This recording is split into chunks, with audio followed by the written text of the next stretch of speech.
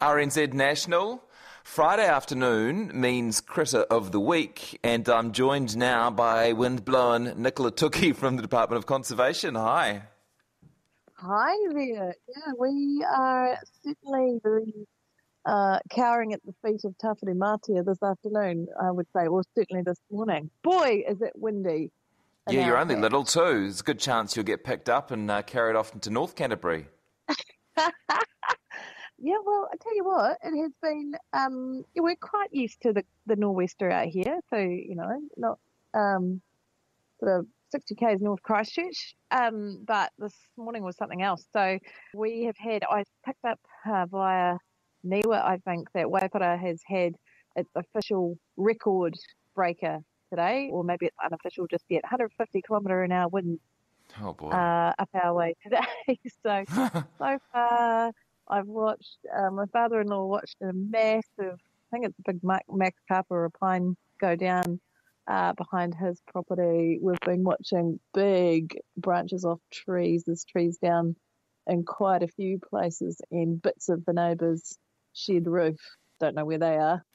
Oh, boy. So, yeah, it's been, and we've had no power until about half an hour ago, so it's quite nice to be able to get the phones charged and make sure that we'll have a cooked lunch. So yeah, everyone out there, and I think it's from South Canterbury right through, and it's heading to, it's obviously got to Wellington this afternoon as well. She's a beauty in terms of that wind. Just reminds us actually of how small we are.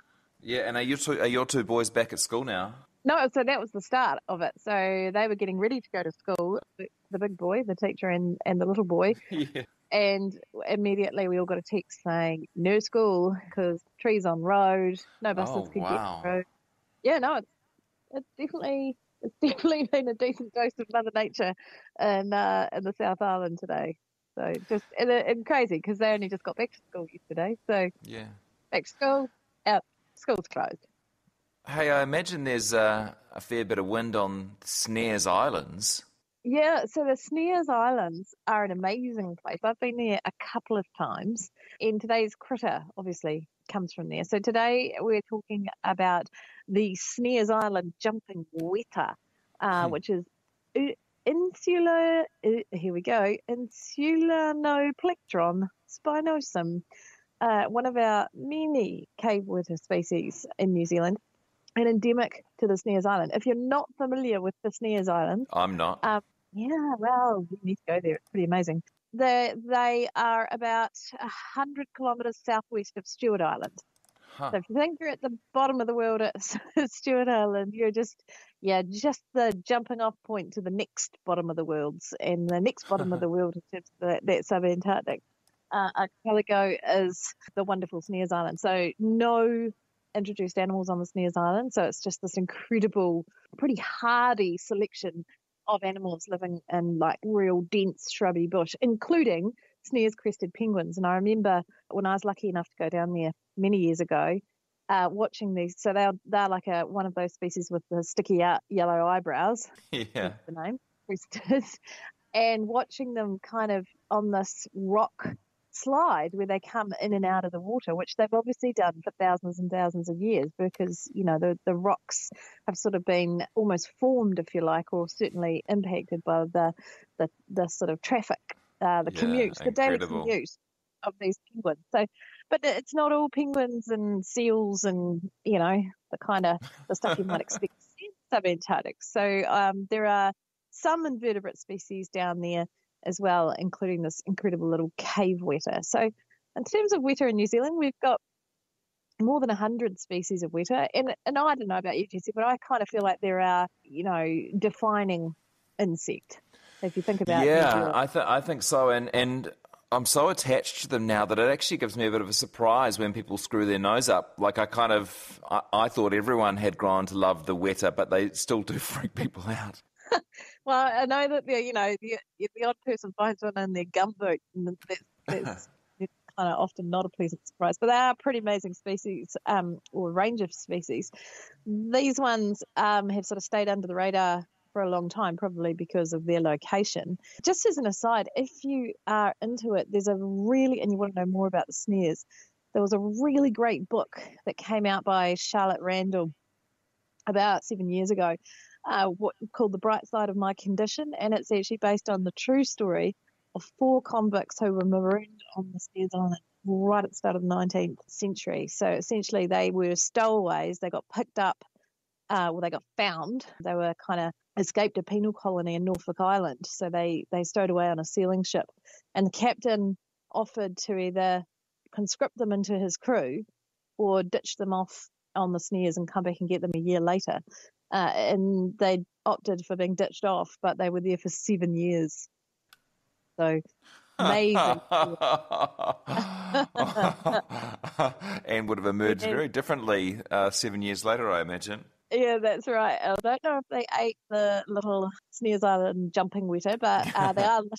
So the males and females are really only about a centimetre and a half long, and very much. And so that's small for a cave weta. The largest cave weta, if you include their antennae, because antennae are longer than the bodies, often, up to 4 times longer than the bodies of the cave weta. The ones in the Poor Knights Islands are 45 centimetres, if you include antennae. A foot and a half. You wouldn't want to find one of those in your gummy, just saying. My feet are too small for one that size to get in my gummy. So they were discovered in 1947 and not described until 1970s. So it's sort of been off the radar. They have a pretty gross defence mechanism. They eject stinky brown liquid from both ends when they're unhappy. Yeah, so that really jumps out at you from the description of this particular invertebrate, doesn't it? Yeah, and seems to be something we have had a bit of a running theme on invertebrates that eject things from their rear, but this one does it both ends. So, any ideas on the makeup of this brown gunk that comes squirting out?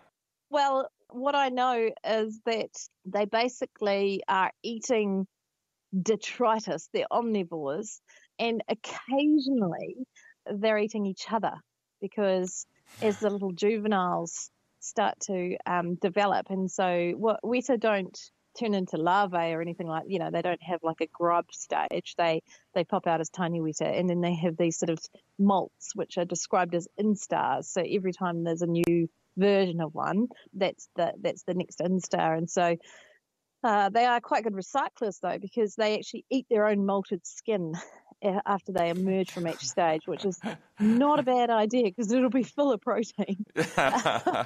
I note that so they come out just after sunset, and they kind of start to scuttle back into the darkness just before sunrise, and they're not into light. So if you're flicking a torch around, they'll fling out of the way, so that nobody's ever really seen them walking. They just ping, like most cave weta species that you'll be familiar with. I saw in the notes when it talked about the excreting and vomiting of brown, musty smelling fluid when handled at the same time, that it also talked about it also defecates frequently when handled. And when I read statements like that, there's just a part of me thinking about that scientist. Just a little part of me thinking, how did they figure that out? Like, did they measure, and I've known, and it defecated 7 times in the first minute that I handled it. And so that's what we have to thank the scientific community for, because otherwise we would never know. And so they quite like hanging out in seabird burrows, of which there are many, many hundreds of thousands of seabird burrows in the Snares Islands, because you've got, shearwaters and petrels and stuff that essentially fly in at night and then just drop like stones through the bush and they always land within about a foot of their own burrow. How they do it, that's the thing. We've talked about them before, I think. Yeah, they're pretty cool. Fly through the dark, and then but sometimes they don't land because they get hung up in the trees, and so you often find in places like that, like little bird skeletons hanging in the trees. They just didn't quite make their. It's like when you've got trying to park in your garage and you've got a tricky entrance onto your property. A lot worse.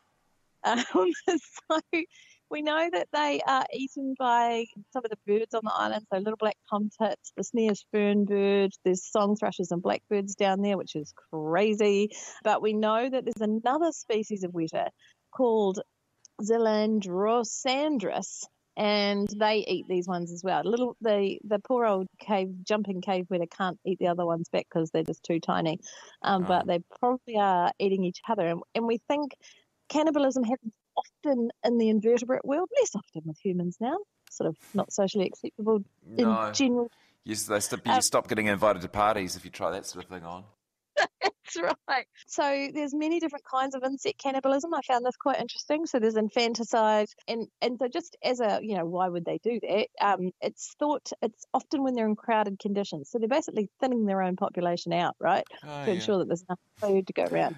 So there might be makes sense. Just bad news if you're one of the ones being thinned. Yeah, that's right. I mean, it's highly pragmatic, but probably not. There's not a lot of ethics or morals involved. There's sometimes I particularly like this, and at the end of a long winter, particularly in lockdown, I don't think I hate the idea of regulated self-cannibalism or autophagy. And what that means is where cells consume part of themselves in order to survive starvation. And the question is, really, is that just mind-controlled weight loss? Could we talk ourselves into it? Because I would prefer that. Yes, well, it's been quite a lockdown. That's all I can say.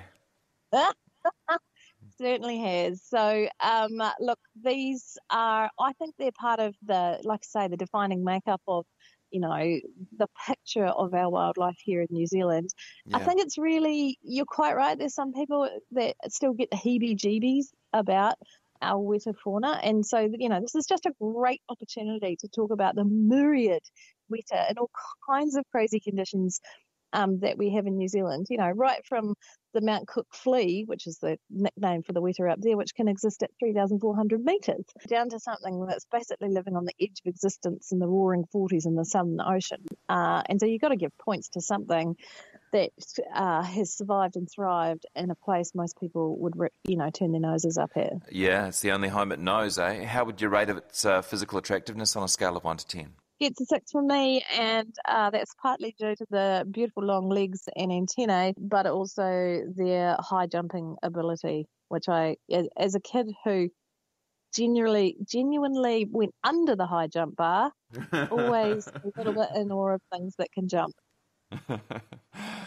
Great. Gee, you didn't have to think about that for long. 6 out of 10. Yep, love it. Love me a weta, and so should you. Great, I do. And I love our chats too. Nicola Tukey from the Department of Conservation, Critter of the Week. Catch you next time. Thanks, Jesse. Let's hand over to Karen Hay now on the pre-panel. Acast powers the world's best podcasts. Here's an episode we recommend. History This Week, September 11th, 2001. Captain Richard Thornton is piloting his ferry boat across New York Harbor when he sees 2 planes hit the World Trade Center. And that's when we pulled a 180-degree turn and we just headed south to the World Trade Center area. Soon, countless other ferries, tugboats, and pleasure crafts join him. All available boats. This is the United States Coast Guard. Anyone want to help with the evacuation of Lower Manhattan? Report to Governor's Island. Find out how this heroic, impromptu rescue mission came together and how Captain Thornton sees it 20 years later on History This Week, available wherever you get your podcasts. Acast recommends.